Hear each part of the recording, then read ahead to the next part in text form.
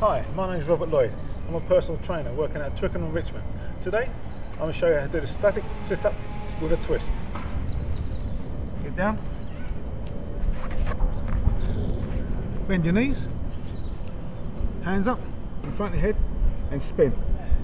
Okay. At the same time, breathe. And what you can do as well, you can touch the floor either side. Okay. 2, that's good. 3, that's good. 4, 5. Okay. Even if you want to make it a bit harder, you can use a weight, medicine ball, or even a bottle of water. Okay, here it goes again. 1, 2, 3, 4, 5. Okay. Remember, it's good for your core and gets rid of your love handlebars as well. Okay?